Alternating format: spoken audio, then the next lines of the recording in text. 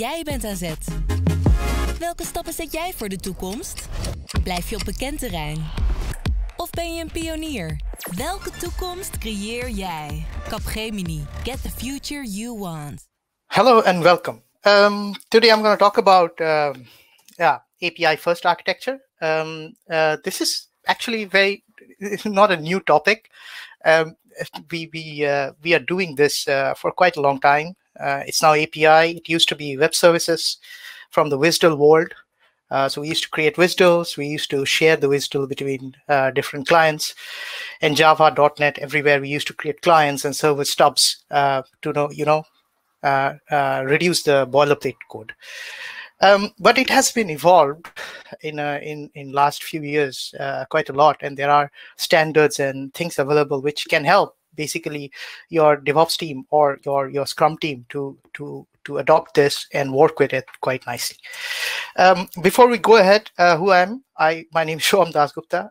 I come from a very beautiful city in India called Kolkata, and that's not Taj Mahal, this Victoria Memorial. And I live in another beautiful city in Netherlands, which is Utrecht. I do speak and blog quite regularly. I try to, at least.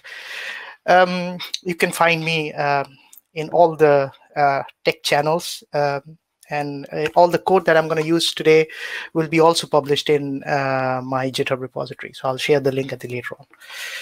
So without further ado, this is the agenda today. I'm going to talk about the traditional route that most of us follow and how it differs from the API first approach. Then I'm going to talk about OpenAPI Specification, OAS, and then how that we can use to speed up your development, testing, and integration process. I'm going to show you code samples and how to do stuff around it. First of all, API. API is everywhere. If you are doing IT, you cannot unhear and not use this in your daily life. From beginning to end, nowadays we only talk about APIs. It has been evolved from a simple API to microservices, bounded context, having sessions, etc., etc., etc.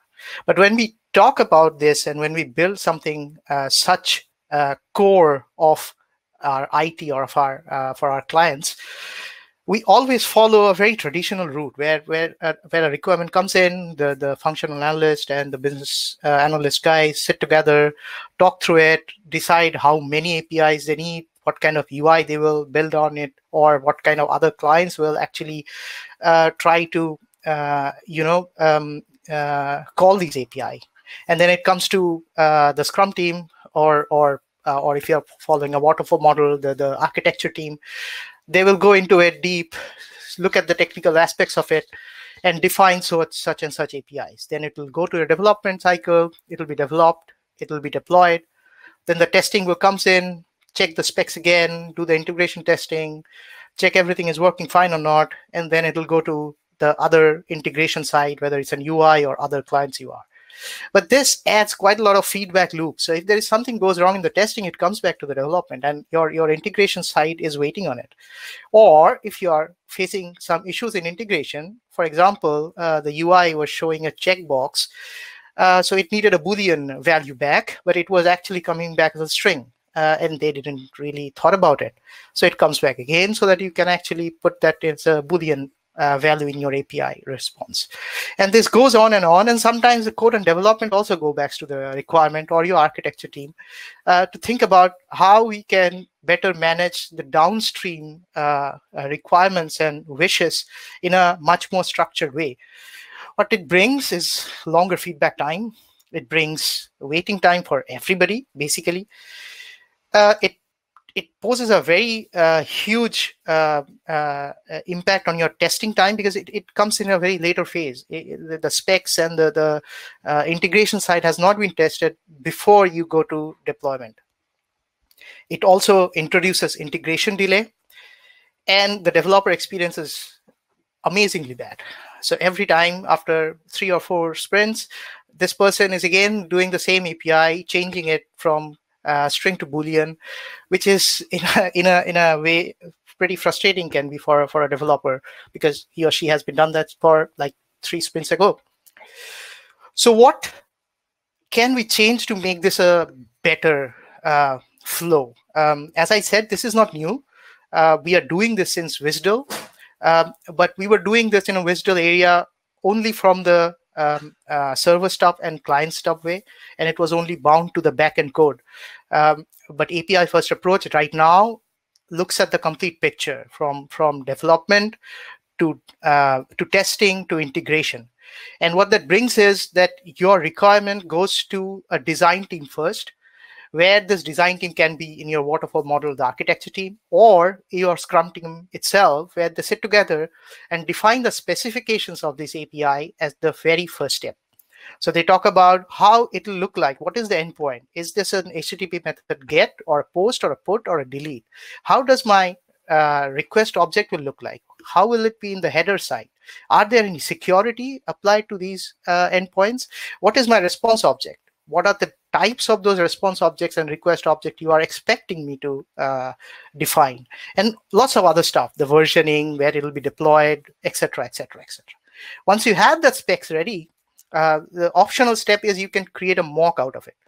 I say optional, but normally if you do the mocking, that makes your life a little bit more easier from the integration and the testing side, because then they can create the test specifications and the integration code using that mock itself, when your code and your development and deployment can go on parallel.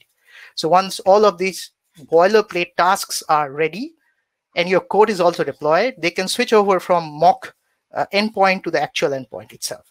So it brings quite it brings down the feedback loop quite heavily, because you are now going back from your design team to requirement. If there is any changes, the rest is actually you talked about it, you decided at the very beginning. So the biggest gain is feedback time, which was a negative point in the first approach. The time to market is very high, because you define your APIs and you send it to all of your team who are responsible for testing, integration, and development.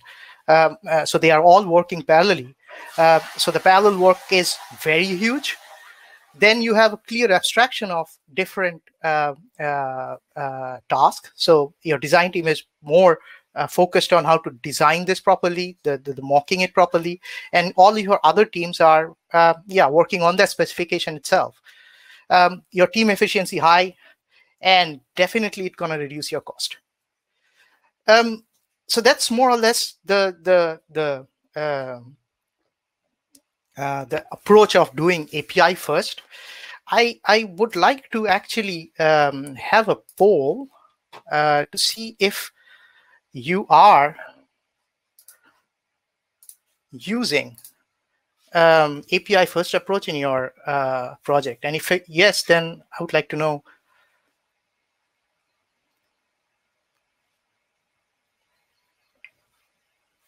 To make it a little bit interactive. I mean, these virtual sessions are so boring. Cool. I think I have more or less a 60-40 response. Cool. Then it should be quite easier for you to understand the concept that I just said. And then let me move on to the second part of it, which is basically the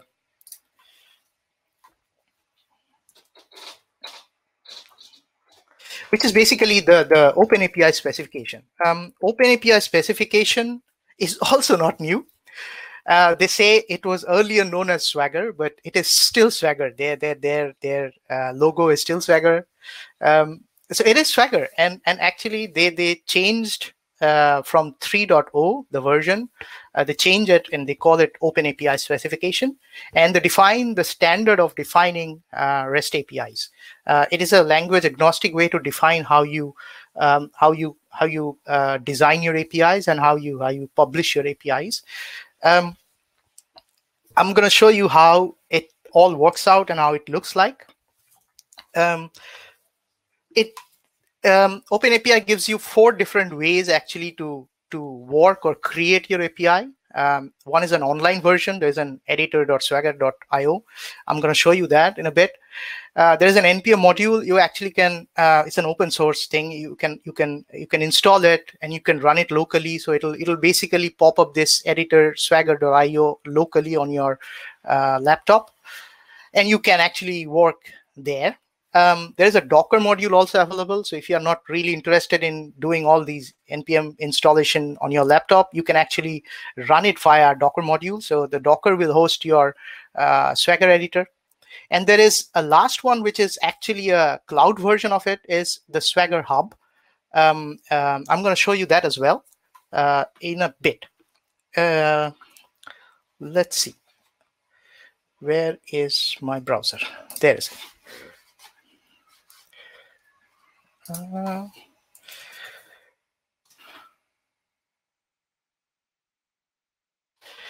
So this is editor.swagger.io. On the left-hand side, it gives you a YAML or a JSON way of defining your APIs. This is a YAML way to define it. I don't like a lot of curly braces around it. Much easier to read, so I converted it to a YAML. But if you are not really interested to do this, you can actually convert this to a JSON as well if you want. What you get on the right hand side is what you define. So the APIs you have, what kind of HTTP method it is, what kind of parameters you have to put, what kind of responses you expect. So you can also define your example responses inside your API definition. Also, you can define all your error codes, which can be generated from it. It also has a Swagger Hub version. Let me see. Swagger Hub. It's a little bit slow. The Swagger Hub actually have, it is a paid version. So the free version, you do not have all the facilities that the paid version gives you. If you check in their tools, you will actually see that there's a difference in what are the different aspects of it and how much do you pay for it, what is the difference about it. But it gives you similar ways to define your APIs and check what it is actually looks like. It gives you some extra feature of exporting it, sharing it, and also generating code for it. It gives you a dashboard where you can define more than multiple APIs, and you can link them with your GitHub repository. So any change you do, it can actually it actually syncs to your GitHub repository at the backend. That feature you never get in the online version or the Docker module version, where you really need to copy paste your the definition to your YAML file and self do the check-in. Before I go into the next slide, I have another question actually. Let me see. How can I open that poll? Are you familiar with Swagger?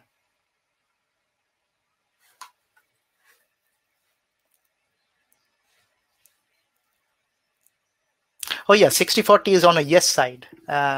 People using it, open API first approach on a yes side, 60 and no side now. Okay, so a lot of people are familiar with Swagger. 90% are familiar with Swagger. I'm quite glad that you are, because that gives me much more easiness to explain the next section of it, and I don't think I have to go in much deeper about it. So if you see the first line, it defines what is basically the version of your APIs. Right now it is on 303, if I'm not wrong. Yeah, it's on 303. I defined it on 3.0, so that's not really an issue as such. And then you define an info area where you have your title, description, your contact definitions, and where you get the license part of it. You also define your servers. This is quite important when you're doing a mocking, and when you have an actual environment, you can actually put multiple servers there. So your mocking server, your development, your test, and your production or acceptance, excuse me. So when people are consuming it, they can choose which servers they want to consume it. And the Swagger API also, the UI also gives you to test your APIs from here. So you can choose which server you want to call to test your APIs. There are tags available. I highly recommend you use this. I was not really convinced. One of my colleagues from our project, he convinced me to use it because it actually gives you much more visibility to see how your APIs are segregated. So when you're defining one YAML file for your particular microservice or service, it might have multiple endpoints. So your API has to be segregated somehow for easiness of read. And later on, you can also use these tags to generate or control the generation of your code later on. I might show you that later on as well.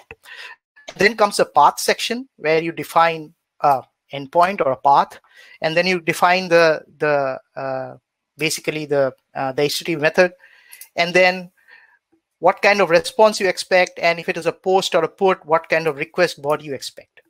You see here is a ref.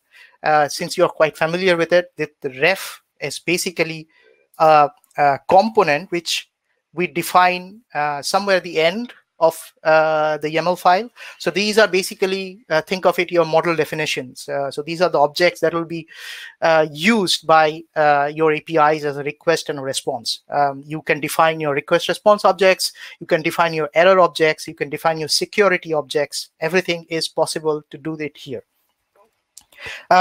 And also it makes you easier to reuse it. So your endpoints are reusing all of your things as well. You also use operation ID here. It's quite important because when I'm going to show you the generation, this operation ID plays a very important role because this operation ID will be used to define your controller method. So I'm going to generate a Spring Boot server with this specification, and you will see all of these operation ID are used as this controller method name, basically. So make sure you use this as a unique one so that your APIs doesn't. And by the way, when I say make sure, you can also validate your OpenUI, your YAML definitions using the OpenAPI CLI. That I'm going to show you a little bit as well. So I am not going to spend more time on this anymore because 90% of you are quite familiar with it. But on a gist, YAML defines or JSON defines your API specifications. You have all your endpoints with your response request objects, your error definition, your and your stop definitions as well. One nice thing I'm going to show you at the very last about the Swagger Hub. So if I want to create a new one API in Swagger Hub, it asks me for a template. At the very end, I'm going to talk about how you should adopt or how I think you should be adopting the OpenAPI specification or contract first approach or API first approach in your project. One of the steps is define your styles, and defining styles is defining your template. The template tells you which all common objects are there and what kind of things that your client kind of imposes on your API definition. Like you always need to have a tag, or you always have to have a same error object coming back, or a different a set of error codes that you need to always use, or a security level restrictions that you are always using OAuth with a specific key and value pairs. So that actually you can use in your template. And let's say if I do that and make it a visible public, it'll create the API for me. So the Swagger Hub is quite powerful in here, and in that respect, that it gives you a skeleton of your API from the template itself. And you can do that with the npm and the Docker module. So that's one of the good part about Swagger Hub. Moving on. So I talked about this. You have info, you have servers, you have tags, you have paths, define all your endpoint, you have components defining your response, error, request objects. Pretty straightforward. The documentation is very handy and very well written. So I ask you to do check it out. If you type in OpenAPI specification, you'll land up here, and you have all the stuff to read about and learn about how you can actually use this in your project if you are not familiar. The 20% who said no. So now the part about OpenAPI generator. Now that you have the specification, remember I showed you the flow where you have a requirement, then it comes to the design team where you actually design and mock it. So let's say that part is over. Now what? I was saying that everybody can start working parallelly, but how will they work parallelly? There comes the part rule of OpenAPI generator. OpenAPI generator, by the way, is not part of OpenAPI specifications. They say that in their GitHub repository quite clearly. OpenAPI specification, the Swagger Hub, also gives you some kind of generation of code, but that's very static because you have to do that on their UI itself, and then you get a download of the code, then you can use it inside your actual code base. But OpenAPI generator gives you a much more flexible way to generate and use your code. There are different ways to use it. You can use Maven plugin.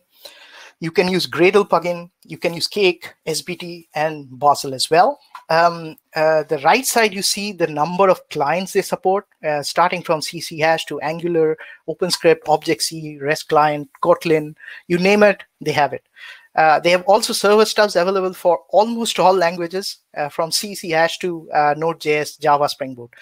I'm going to show you the server stuff of Spring Boot. I'm going to show you an API client of Angular. I'm going to show you an API client of Native.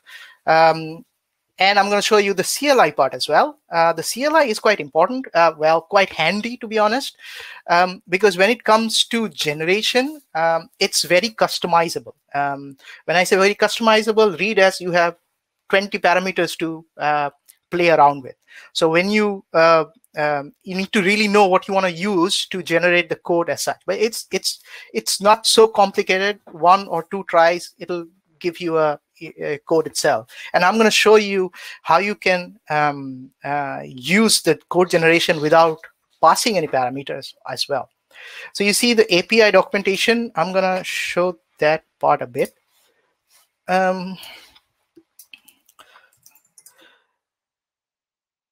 OpenAPI list. Is it, by the way, readable? I'm going to look at the chat very quickly. If you're saying no, okay, I see a lot of thumbs up. So, okay. If not, Stein told me that you can put it in full screen mode, and then it becomes bigger for you. But yeah, I'll leave it up to you what suits you better. So this is the CLI. The list command tells you which all clients and server stubs, documentation, schema, and everything you can use to generate this. So I have a small OpenAPI YAML file here, the one I was showing just a minute ago in the editor. You see, this is the same thing with this, all the components and all the endpoints here. So what I'm going to do is I'm going to try to generate a documentation. I've never done this before, so I hope the demo gods are with me today. Generator -i is my file. -g is what I want to generate. So let's say I'm going to generate an HTML. Hello? Oh, it's not generator. Okay, sorry. Let me see. Come on. Generators. So, okay, so it's a nice, actually, bridge. So this is the website of the OpenAPI generator that I'm right now talking about. They also have a very extensive way of defining everything. So the documentation is quite nice. So generation.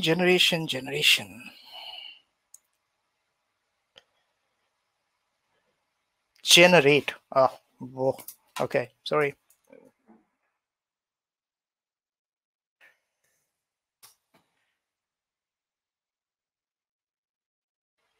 There you go. So I just now generated something, which is an index HTML. Let me see how that is. Where is, so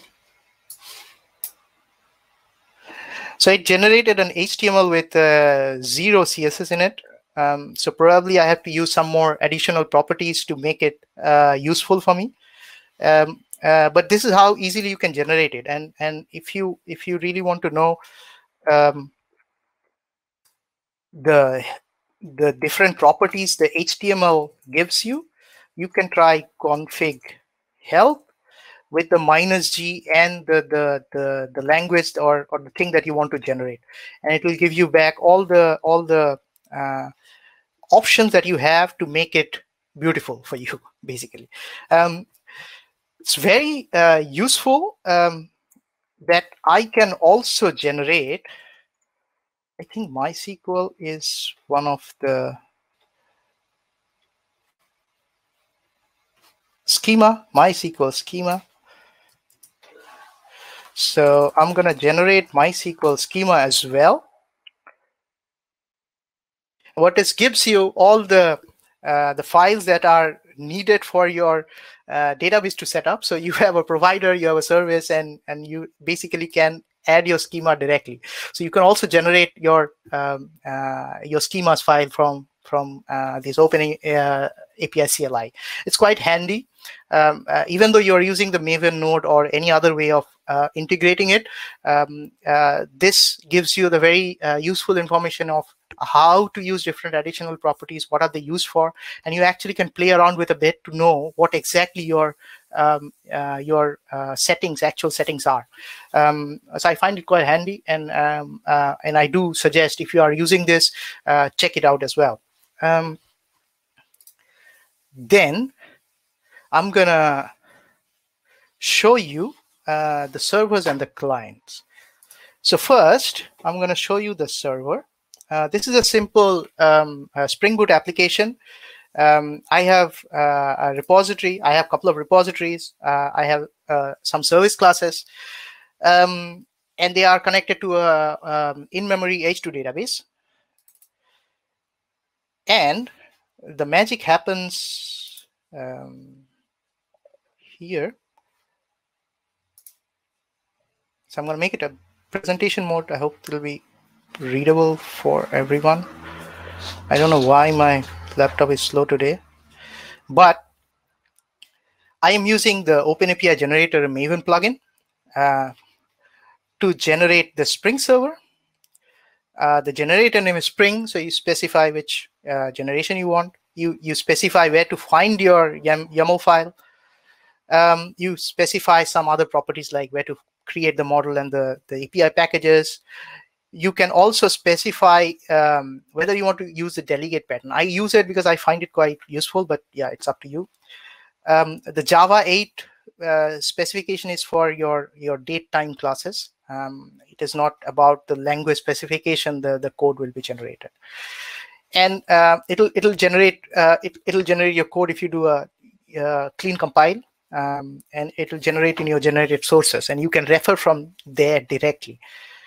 So if I go back to a non-presenter mode,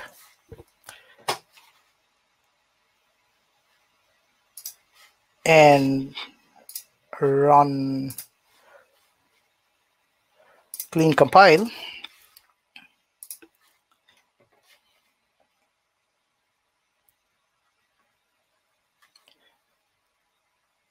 it will generate all the code. So it is running now the plugin.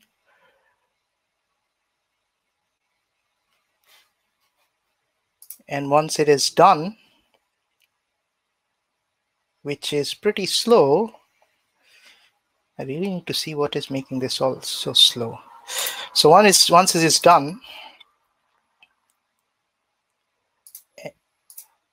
it creates the model classes basically with all the definitions. What is the JSON property? What is the proper data type for it. And it also creates the API. There will be one interface and 2 classes per endpoint. You basically need to, when you open it, it already tells you from the annotations and the definition itself that what you want to implement. So for my side, I actually created a service class, a annotated class, which is implementing the delegate class. And the delegate class actually defines all your endpoints. And the controller is also generated for you. So I'm not going to generate or write the controller. So what I'm focusing on, what your developer is focusing on, is writing the actual code for it. So how to get the data, how to process the data, and how to send it back.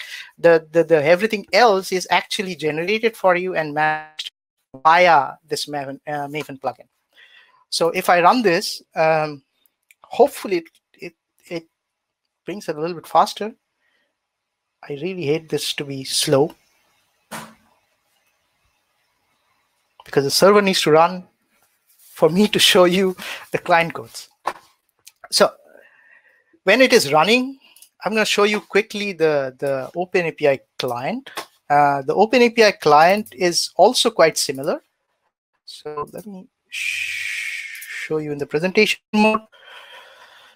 So it also has a Maven plugin, which is pretty similar with a little bit different options. So it is still generating, but it's now generating a Java, and it is only generating the model classes and the client that is needed to call your API. And once you use this,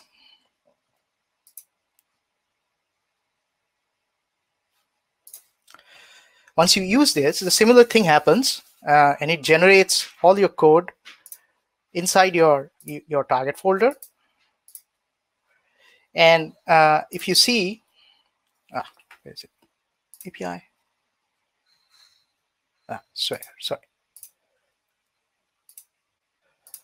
if you see, it's already generated the class that you can use to call your APIs. And if you have security applied to it, if you have specific custom stuff doing in your endpoint, all will be generated for you.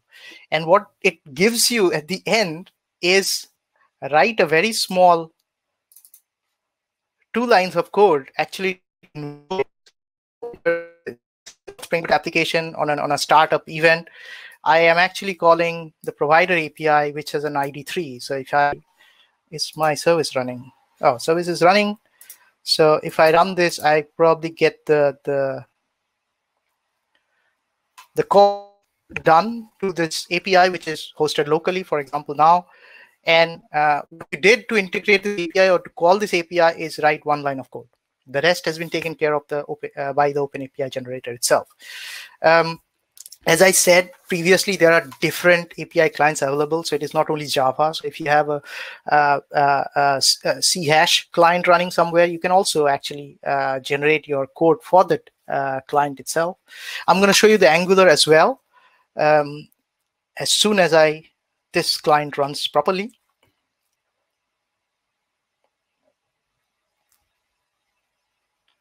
So as you see, it calls it. It also has a toString method automatically added, which shows me that the API 3, the provider 3 has a name and description like this. So that is for the API client. Let me show you the front end. Here I have to actually give a special thanks to one of my colleagues, Stefan. He helped me actually preparing all the content and code. And the way the OpenAPI generator is integrated in this is quite a cool way, actually. I'm going to show you the package.json of this. You can use the CLI inline as a npm run command to generate your API, generate your client. You need to specify, as I was saying, with -g, which type of client you are actually generating with some additional properties. But there is another way to do it as well. But before I go there, I'm going to show you what this does. So when I run this generate API, it basically creates a API folder inside my source directory and create all the clients there. The reason I'm going to show you is because it also creates the README for you. And when you generate this code, the README tells you how you can consume that code, which is pretty nice in itself, because you don't need to go through find blogs or some other stuff to know how you're going to use this. Where is my API? Come on.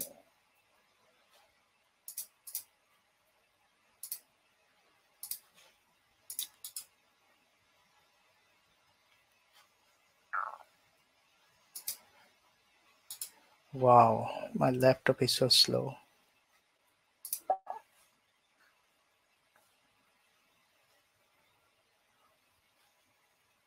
Really? Okay, then I have to rely on the node module.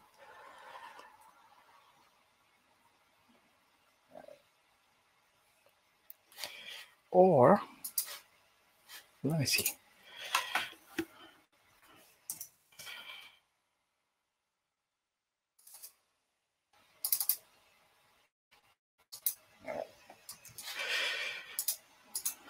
Come on. Oh.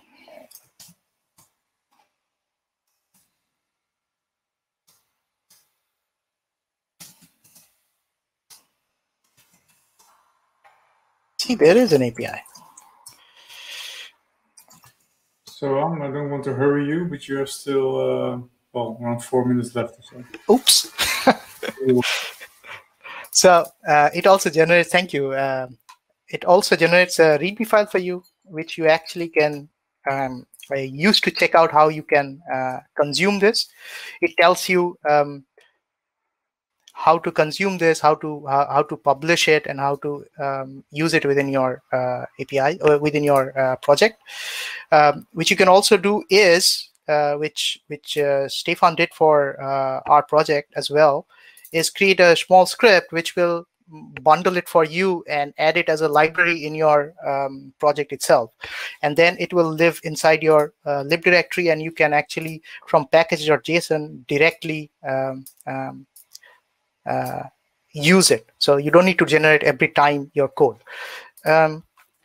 So if PM within this 4 minutes,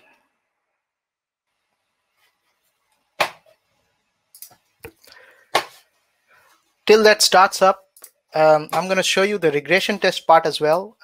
So it's quite common that you have regression test sets running in your project, where you define cucumber scenarios.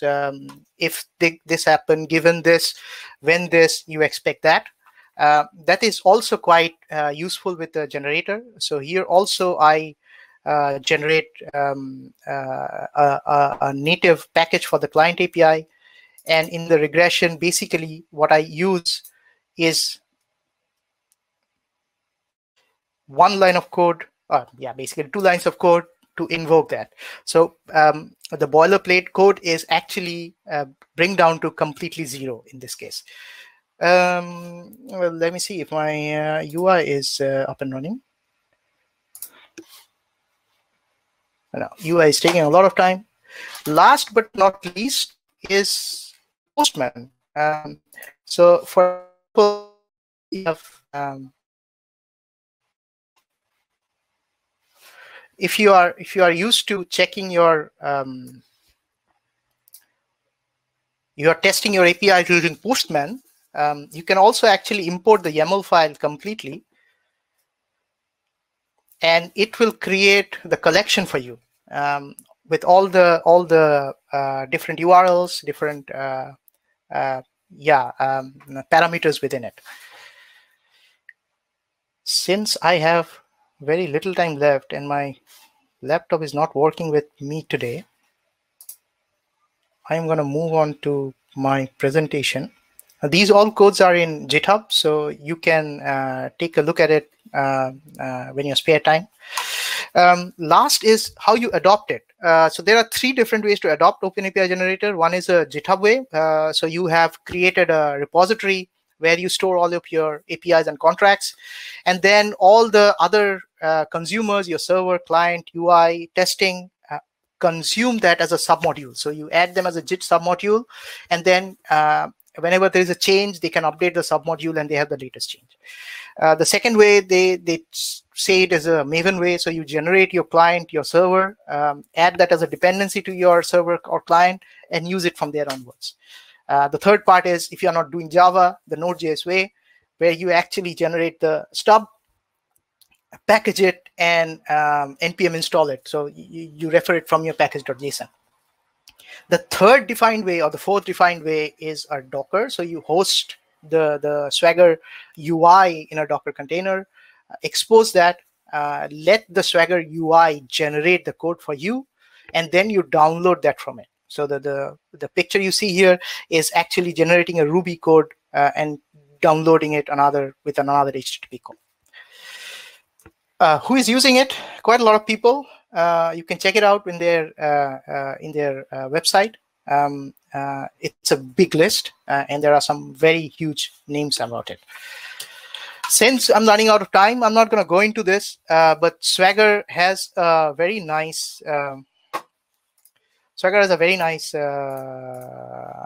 blog about how you can approach the API first, and there are different steps you can follow to actually plan your API first program. So how you establish stakeholders, define your styles, implement the governance, and create a portfolio. I do suggest read about it if you are planning to do it, since 40% of us is not using this. So I definitely want to, if you want to start about it, definitely the place to start and read about how you get everybody on board on this kind of a scenario. With that, I have my presentation is over. Je hebt talent.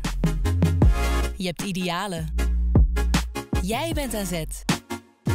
Welke stappen zet jij voor de toekomst? Blijf je op bekend terrein? Of ben je een pionier? Volg jij anderen? Of word je zelf expert? Blijft het bij idealen? Of maak jij dromen waar? Scoor je zelf? Of win je als team? Welke toekomst creëer jij? Capgemini. Get the future you want.